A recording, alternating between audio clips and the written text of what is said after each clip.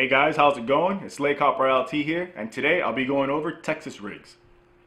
So here I have my go-to setup. It's my favorite rods, Defender, 7'2", medium heavy. I have it paired up with a 1-3 Fishing Concept Z, 7-3-1 reel.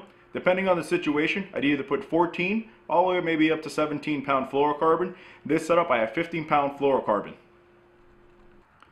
So here guys, we have the major component to the Texas rig. We have a 5/0 VMC EWG hook. We have a 3/8 ounce Wu Tungsten, and we have a Wu Tungsten weight stopper. Now the first thing we're going to do is we're going to take the weight stopper, add it to our line.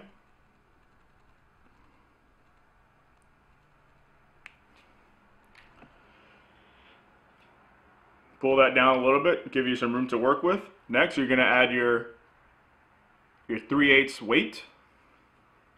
Okay, then we're going to use a polymer knot to make sure this hook doesn't go anywhere. Make sure it gives you a nice tight line on that fluorocarbon. So the secret to this is put one line through the lie and then bring it right back over, pull it through, hold on to the other side. Okay, just like you're tying your shoes. You're going to come around, tie it, don't cinch it all the way down. Okay, get the hook right over that big hoop that you just created, and then pull through the rest of that line you have left over.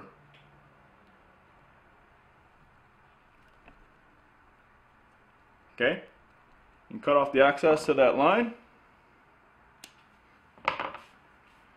Alright. I normally go with, if you look at these worms, they always have their ribs. I always go to about the second rib, and that's where I start off. I like that offset to hit just there so that the worm actually passes the hook a little bit and goes into the line. Okay, line it up, find what rib you're going through, get the hook straight through,